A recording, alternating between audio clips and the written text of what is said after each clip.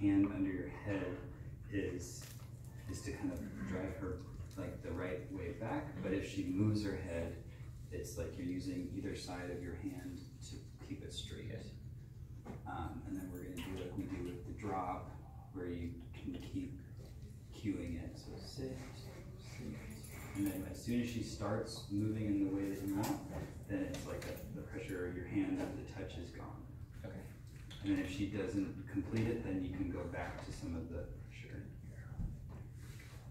You have to say sit first. Sit.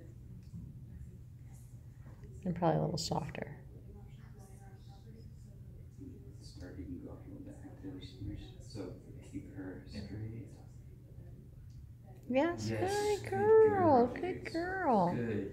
So Tucker, do you feel like you'd want Willan to do another one with her? Yes. Okay, how come? I think we can do it cleaner. Yeah, and she was a little bit more worried with him than we've seen before, so we'd like to see her get more relaxed. So I would take your keys off your hand for this one, and then just use a softer voice. And your movement's nice because you're moving gently for her, but it's just I think your voice was the one thing that was abrupt for her. Does it matter which way she's facing?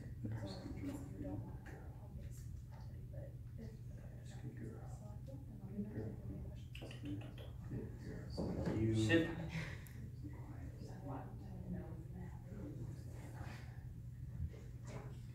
Head up, chin, nose toward the ceiling.